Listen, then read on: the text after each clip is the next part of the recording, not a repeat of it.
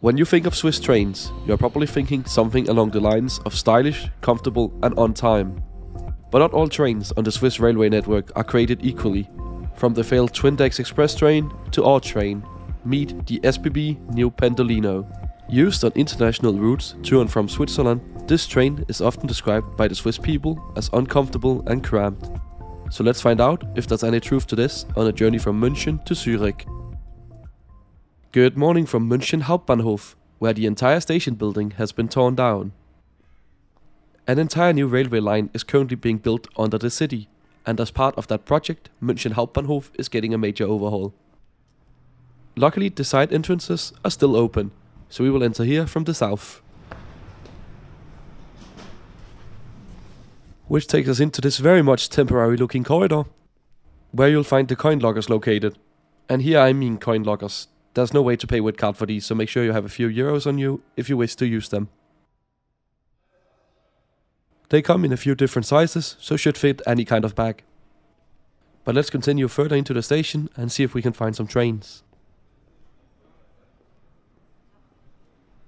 As we walk further into the station building, we pass by some temporary shops, as well as the Deutsche Bahn information and ticket office, which can help you with tickets for this train, as well as other general information. Due to the restrictive nature of the station during construction, it can feel a bit cramped. And there's actually not that many shops open during the construction phase. But one thing this station doesn't lack is connections. Served by pretty much every ICE train type going all over Germany. You can also catch French high-speed TGV trains to Paris, or one of the many regional operators that run services into München from all over the German region of Bayern. Anyway, I think it's about time we go and find our train. As our train isn't leaving for another 25 minutes, it wasn't shown on the departure board yet. But the Deutsche Bahn app could reveal that the train will be leaving from platform 27. And sure enough, here's Eurocity Express 198 bound for Zürich. Our train is even painted in a special livery for this route, running from München, dipping shortly into Austria, before continuing to Zürich. The train is run in cooperation with the three state railway operators SBB, DB and ÖBB. The service uses these stylish Alstom Pendolino trains that SBB provide. They can run at speeds up to 250 km per hour, but we won't quite be traveling that fast on today's route. The external screens help you locate your carriage as well as show journey information. And now I think we're ready to board. I'm traveling in first class today on an Interrail pass, and seat reservations are not mandatory on this train. I didn't bother today, so I'll just go and grab whatever random seat I feel like. I think the solo seat all the way at the end of carriage number 1 will do just fine. We depart München Hauptbahnhof right on time at 6:54. Das Zugteam begrüßt die Reisenden der Swiss Air Rail nach Zürich und wünscht ihnen eine angenehme Reise. The train crew welcomes the travelers from Swiss Air Rail to Zurich and wishes them a pleasant journey. With 32 mainline platforms, it takes a little while before we clear the complex junctions just outside of the station. We pass by one of ÖBB's new Nightjet sleeper trains, which I was super excited to try for the first time later on this trip. Make sure you're subscribed, as this will be a future video coming to the channel. But enough about other trains. As we are speeding along our route now, let's take a closer look at the route map for today's journey.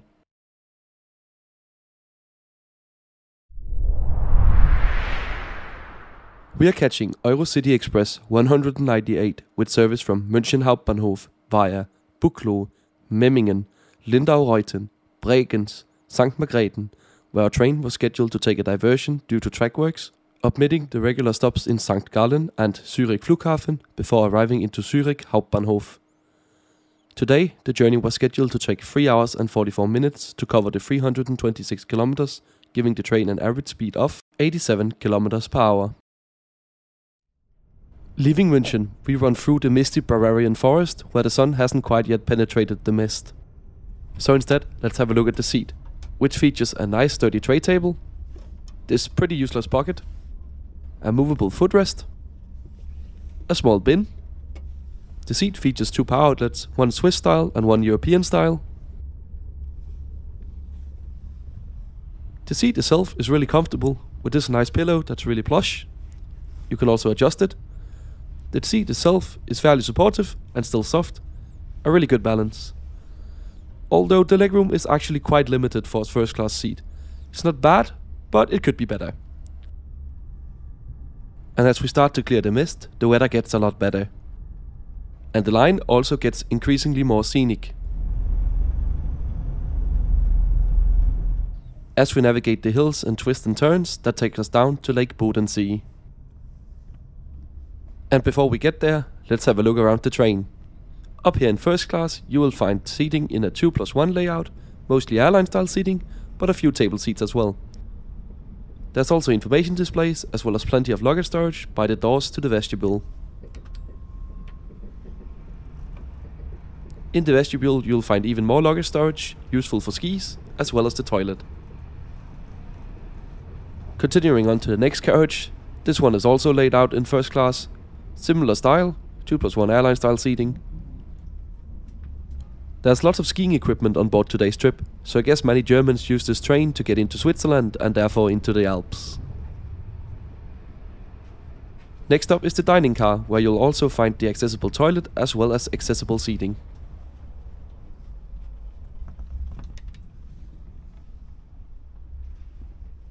The dining car wasn't fully open on today's trip, as there was only one staff member.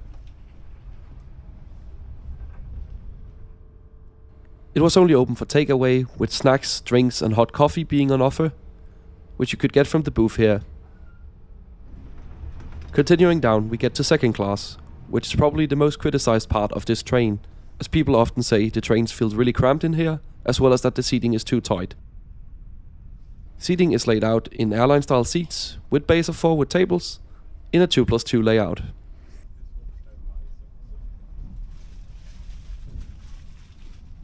So let's see how cramped these seats really are. They do have the same amenities as the first class seats, and they do look quite comfortable. But the legroom is indeed a bit limited, but I wouldn't say it's totally cramped. Continuing into the vestibule, you'll find similar amenities as in first class, with plenty of luggage storage being available here. This is also where you'll find the toilet, and some rubbish bins. There's also space on board for bikes, but this has to be reserved in advance. And of course, we also gotta do a little toilet review. The door can easily be locked using this knob.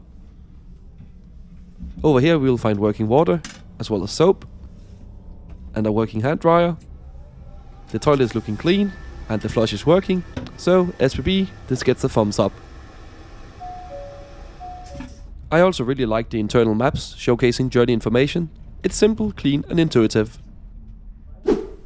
So yeah, I can see why you might think the legroom is a little bit tight on board these trains, but honestly I don't think it's that bad. Maybe if you're doing a really long journey up to Frankfurt on board one of these, but otherwise, I don't really get the fuss. I think the seats both in second class and up here in first class feel plenty comfortable, and there's all the amenities I'd expect from a long distance train like this. But let me know what you think down in the comments.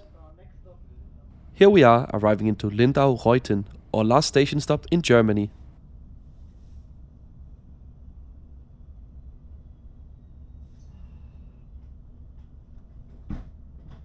After a brief crew change here to Austrian drivers from SBB, we continue our journey into Austria. And as we make our way across this river, we have officially entered Austria.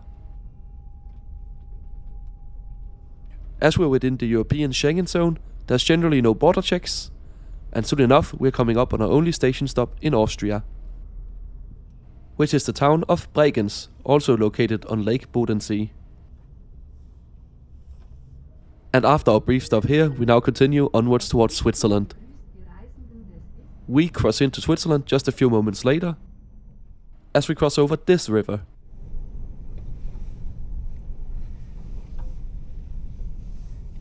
In St. Margrethen, we switch to Swiss crew and continue our journey along the lake on our diversion route.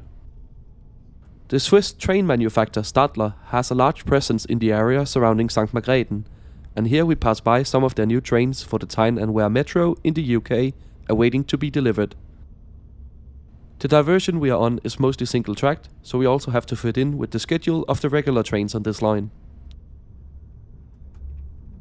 These SBB Pendolino trains also feature tilting technology, which makes the train lean slightly into curves and thus allows them to travel at higher speeds through them, which can really help cut journey times on older routes with more curves, like München to Zürich.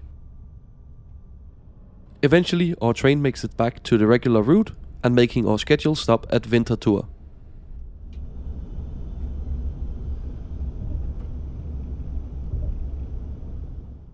Thanks to the diversion route taking slightly longer than the direct route via St. Gallen, we will skip the stop at Zürich Flughafen, which the train usually makes.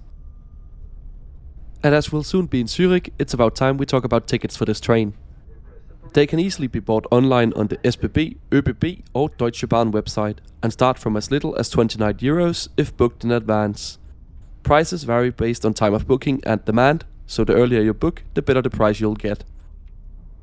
And as we approach the tunnel entrance that will take us to the underground platforms at Zürich Hauptbahnhof, my final thoughts are these trains are plenty comfortable for the 4-hour ride between Zürich and München, and I would happily travel on them again. But let me know in the comments what you think of this train. Does it look cramped to you? Anyway, here we are at Zürich Hauptbahnhof, right on time.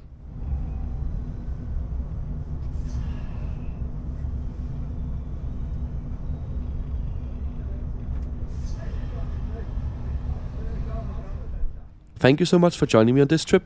If you want to see more videos like this, make sure you're subscribed to the channel, as I try to upload a new one every Sunday. You can also follow me over on Twitter at IntercitySimon. I usually post live from my travels over there, so it's a great place to get a sneak peek at what videos might be coming to the channel in the future.